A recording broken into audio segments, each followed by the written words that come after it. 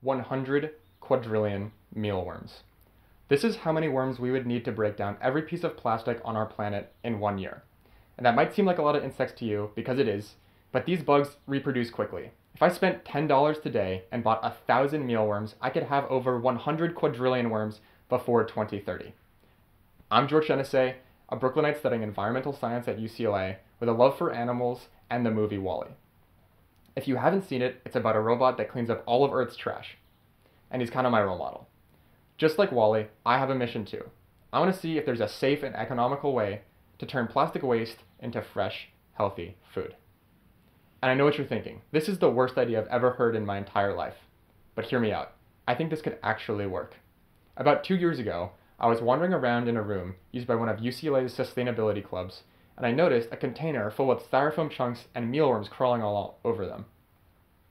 When I took a closer look, I couldn't believe it. And when I found out that these insects were actually eating this plastic, I needed to learn more. Since there were only 2 other groups studying and publishing on this topic, I read through the rest of the limited literature and began ultimately just taking care of and observing these worms myself. Now, 40 other students, a few faculty mentors, and I are working with these worms and researching their ability to eat plastics. As we observe these worms, we confirm that they are able to eat plastics such as styrofoam, and they particularly enjoy styrofoam because its soft texture makes it easy for them to chew. This is the same styrofoam that takes up about 30% of the volume of our landfills. And left unchecked, this will continue to pollute our environment and can cause serious health effects for humans. And landfills are just the tip of the iceberg. The EPA estimates that about 9% of plastics have ever been successfully recycled. On top of that, an average human eats about a credit card worth of microplastics every week. So how do we stop this from happening? Luckily, mealworms are willing and able to eat this plastic for us. Similar to most animals, mealworms have bacteria in their stomach which allow them to digest their food. Unlike most animals, mealworms have 12 specific bacteria in their stomach that allow them to break down plastics such as styrofoam. This allows one worm to eat about 1 milligram of polystyrene or styrofoam every week. 30,000 worms could eat a styrofoam cup in a day, and 100 quadrillion worms could eat every piece of plastic on our planet in 1 year. The fact that mealworms are able to break down plastic alone is exciting. But what if we could simultaneously use this process to produce fresh, healthy food? The first question we'd have to ask ourselves would be, where's this plastic going, and would that be safe? Well, after a mealworm eats styrofoam, the plastic can end up in one of 3 places. It's either respirated out as CO2, incorporated into the worm, or excreted as waste. Now you might be concerned that some of the plastic is ending up in the worm, but don't worry, this plastic is being safely integrated into the worm as fat. The challenge comes in figuring out what to do with the mealworm's waste.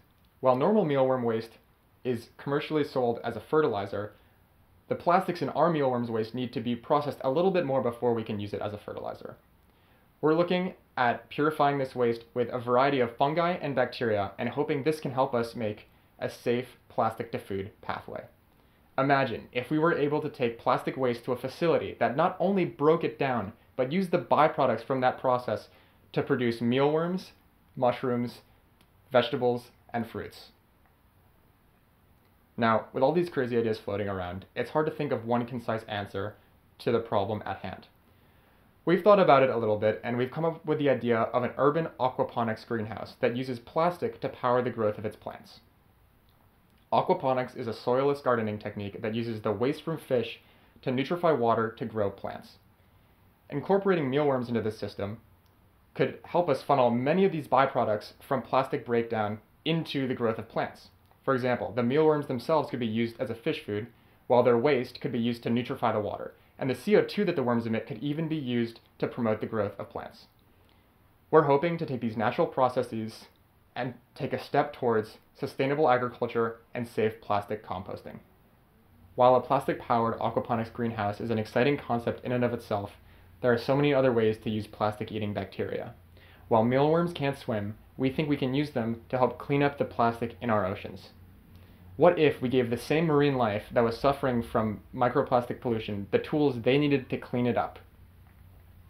In the same way that humans put their gut bacteria into mice to test different ways to improve our own gut health, we could take the gut bacteria from mealworms and put them into fish and whales. As these animals swam through the ocean, they could filter and clean out the water for themselves.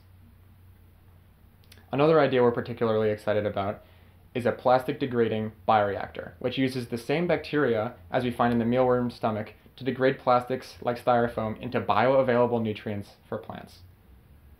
And while there's a lot more work to be done before a safe plastic to food pathway is possible, each one of us has the power to change the world today.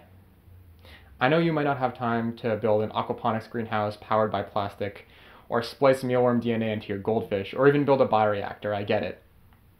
But there's more plastic on this planet than ever before. We need to inspire a fundamental shift in the way we think about our plastic waste. Minimizing my personal waste has been a rewarding and creative process. I've saved money and simultaneously driven my roommates crazy by washing, freezing, and reusing all of our tinfoil in Ziploc bags. But we need to keep in mind that recycling is not the burden of an individual.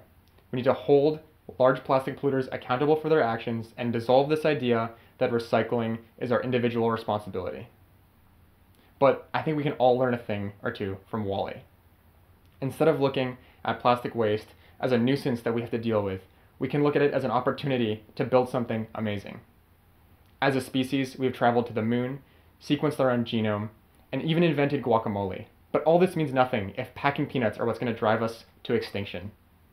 Together, we can do this. Let's take a more natural approach to plastic waste management, and let's make it to 100 quadrillion mealworms.